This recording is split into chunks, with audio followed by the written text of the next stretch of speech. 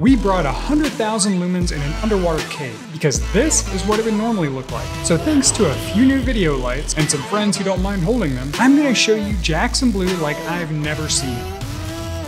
Okay, we're entering the cavern and dropping our oxygen bombs. For those who are new to the channel, I've added a map just for you to give an idea of what the cave profile looks like. This isn't any kind of exploration, it's just a quick test with the new lights and to give my friend Wally an awesome view for his first time here at JB. And it's quite the view, because the section right here would normally look like this, with our only light coming from our primaries. That's a pretty big difference, huh?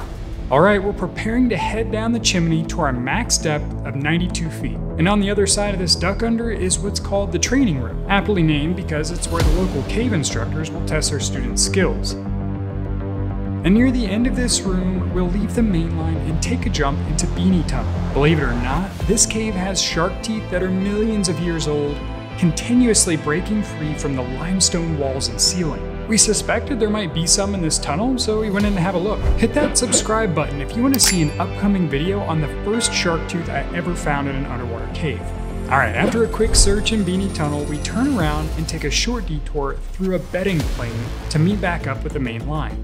Oh, and before I get too much further into this video, I should probably make a quick admission to all my fellow light nerds out there. Yes, I know it's not really 100,000 lumens because these lights continuously dim over time as the batteries drain. But hey, I don't care about the details because to me, this is epic. I think I'm gonna carry a video light with me from now on even when I'm not shooting, because honestly it just gives a totally different perspective of these caves. Even at places like Chicken Head Rock, or even at the breakdowns that we pass so many times. Things become that much more interesting when they're well lit. Right here, we're passing up and over the second breakdown, continuing on to our turn point, which is the first T. From there, we'll turn around and head back, but this time without taking the Beanie Tunnel. And do you remember what I mentioned earlier that our lights would slowly dim as the batteries fade? Well, let me know what you think. Can you see the difference from the beginning of the dive to now? Even though it wasn't that long of a dive, it seems like they still light up the area so well. Also, in case you were wondering, that light that's hanging on my left cylinder has what's called an orb diffuser. It softens the light a bit, so it's not so harsh.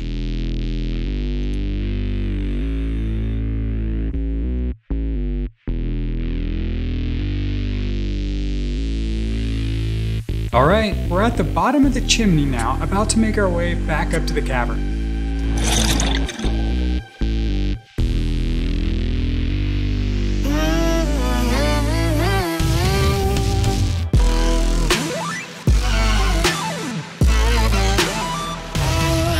Check out this sweet air pocket right here. It's just big enough for my helmet to fit without my camera scraping. And on this side, you might notice we're taking a little bit different route back to the entrance. It's still the same cavern, but just a different area to it. And there we are, back to natural light. We'll hang out and do our deco stops, and also make some time for a very serious photo shoot. And when our deco's up, we're back to the surface. Cheers everybody, and shout out to my friends for helping me with the lights. That was epic.